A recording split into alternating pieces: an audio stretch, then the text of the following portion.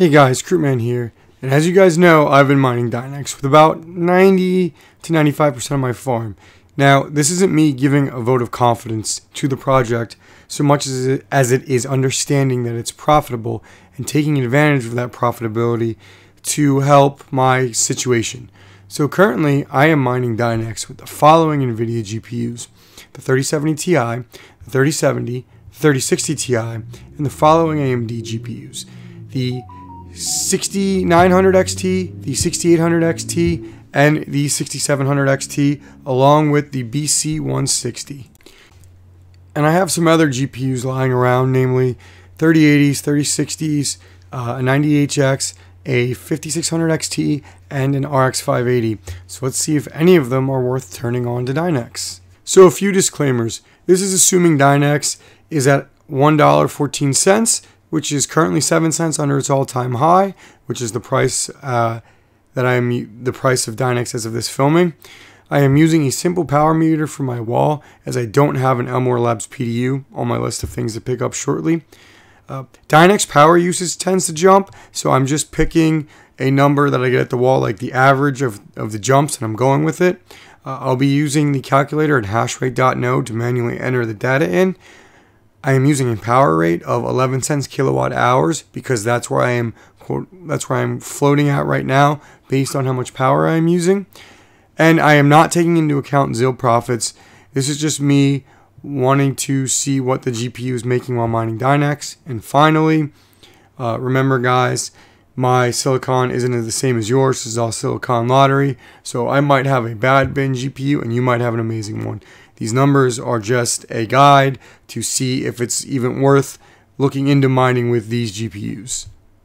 Alright, let's start with the RTX 3080. The model I'm using is an EVGA RTX 3080. It's getting 6,643 kilohash at 141 watts of the software, 158 watts of the wall. So if you use our hashrate.node calculator, we're losing 2 cents at the software, 6 cents at the wall. So unless your power rate is, say, 10 cents or less, I do not think it is worth mining with a 3080 on Dynex right now, although it is close. Now, on to the 90HX. So these things are basically just less efficient 3080s, or more efficient depending on how you look at it. I'm getting 6.0 kilohash at 143 watts on the software, 166 watts at the wall. So it's negative 5 cents on the software and negative 11 cents at the wall. It was always a long shot for this thing to mine Dynex, and I wouldn't bother. Back to the rack it goes for me. So let's move on to the 3060. So under the 3060, it's a Zotac 3060.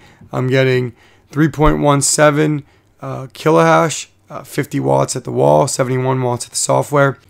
I swear something is up with how my power meter is reading NVIDIA GPUs, because they should be identical to the wall and the software, and there's like a 20-ish watt difference. I don't know what's going on, but this is why I'm showing you both the power at the wall and the power at the software. So we show the software, I'm showing a 3 cent profit, and then at the power we show a 2 cent loss. So I think this is enough for me to justify turning my 3060s on, especially since we can dual mine ZIL with them. Now let's move on to my one and only Turing GPU, the 2080 Ti. So this one bounces around a bit more than other GPUs I have tested. So let's go with about 116 watts of the software, and it's bouncing between 108 and 121. And then let's go with about 128 watts at the wall. At power, it makes 2 cents, and at the wall, it loses 1 cent. So I am going to turn this one back on, and I'll probably be putting this one on a rig with my 3060s. So on to AMD GPUs. I don't have that many. I really only have 2 that I use for content pieces that are not mining right now. So they should be interesting ones, as they represent the Polaris and Navi generations. So let's start with the 5600 XT. So 2 things with my 5600 XT. It has a 5700 BIOS flashed on it for boosted gaming performance, as I use this card for other benchmarking content videos. So after a bit of tweaking, I was able to get 3.1 kilohash at 49 watts for a 4 cent profit. Now if I go off the wall reading, which was 80 cents or 80 watts, it shows a 4-cent loss. As I know, AMD is off when it comes to power readings at the software. I tend to believe the wall a little bit more than I do NVIDIA, which is usually pretty accurate in Hive. But this one is close, but I think I will be leaving it off. I know you can get more higher settings. You can get about 4-ish kilohash if you really push the power, but that will just up the power on the wall as well. So I think, like I said, this one is a no-go for me, but it was a little bit closer than I thought.